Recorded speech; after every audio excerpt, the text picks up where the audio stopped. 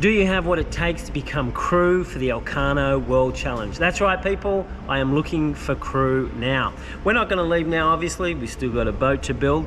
But come December, we will be leaving for the Elcano World Challenge. Now, that's not to say that if you're available, say, from October, we will still need people because we'll be doing sea trials.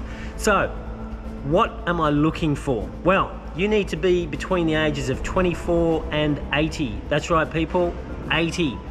Put in an application. Now, before you put in an application right now, hang out to the end of the video to see the criteria. I want you to follow us very strict criteria.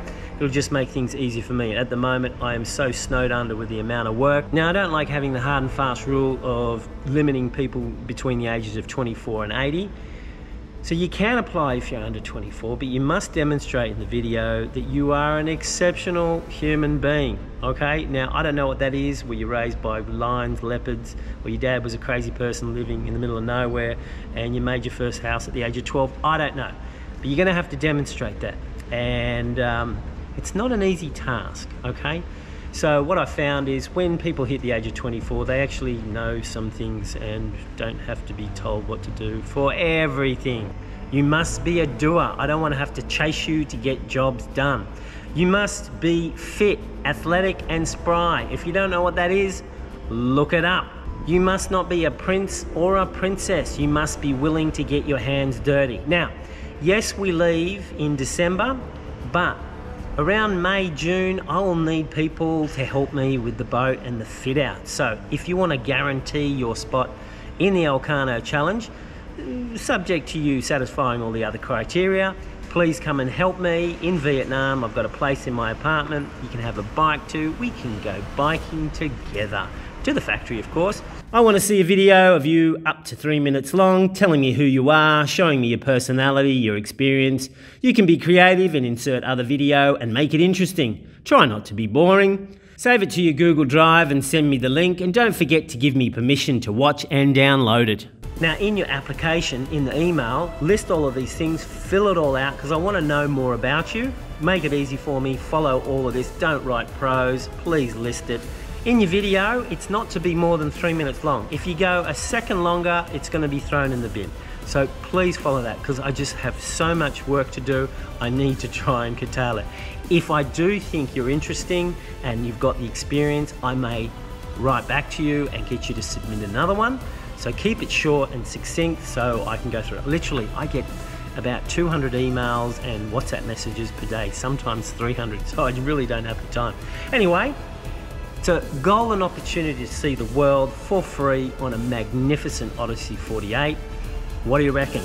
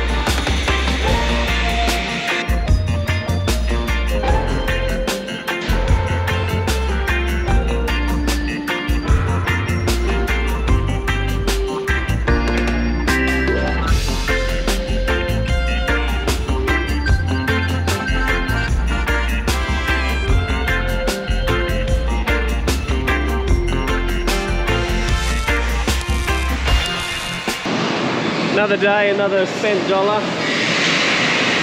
Yeah, so today's issue is we've got the decking on We've delayed the dagger boards and the dagger board housing, which go here. I was originally thinking they left out this stringer here because that's where the dagger board goes up, but that's not true because the dagger board exits here. So I don't know how they're going to get the dagger board housings in. I mean, we've got a space there that we can bring in, but we're making it difficult for them. So that's because we changed the slider design. So let's see how we can fit it in. I mean, I'm going to just give you a bird's eye view of.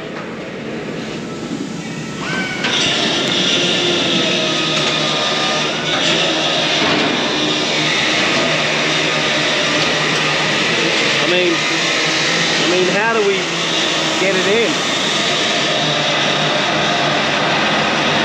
I don't know, people.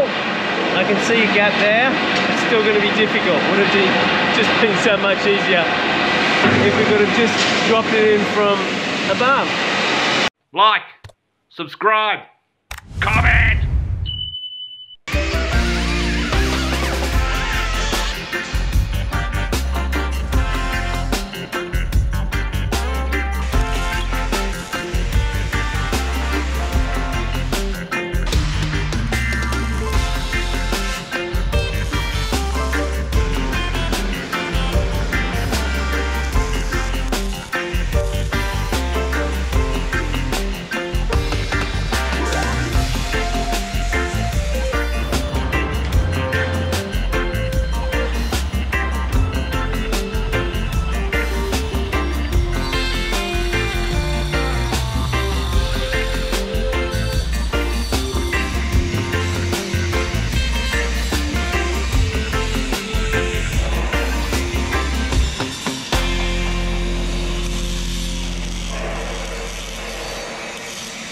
I'm here with Mr. Tung. He's going to come and explain to me how we're going to fit the dagger board housing. Hello. Into where the dagger board housing is supposed to go.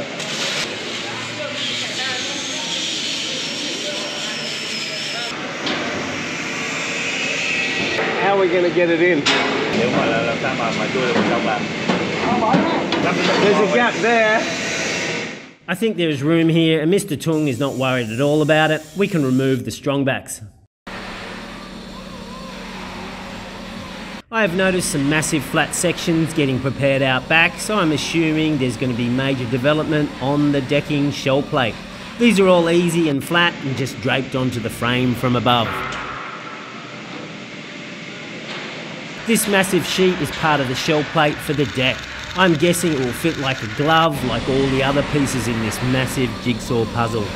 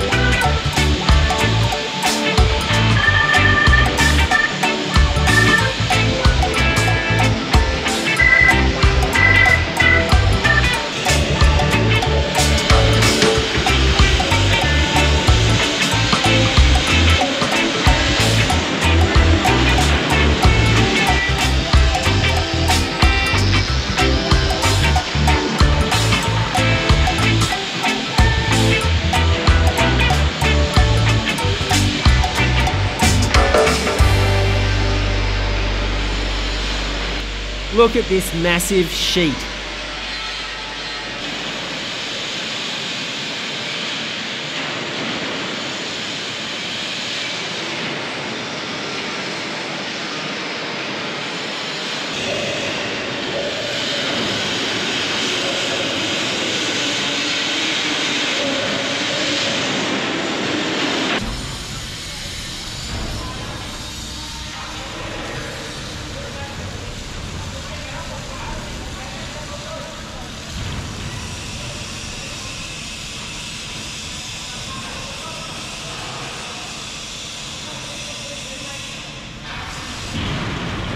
And as per usual, it fits perfectly.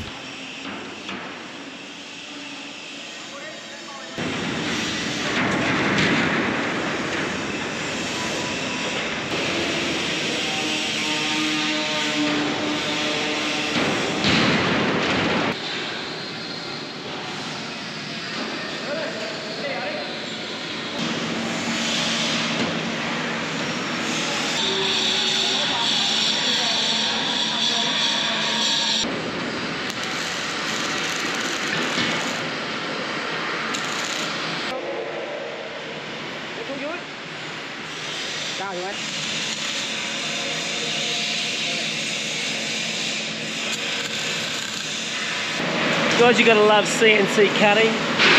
It's down to the nearest millimetre.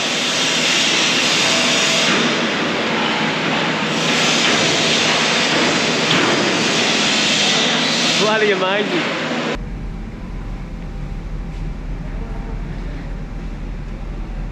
How good's that progress? Now, I know the current video you just watched, that's about a month behind.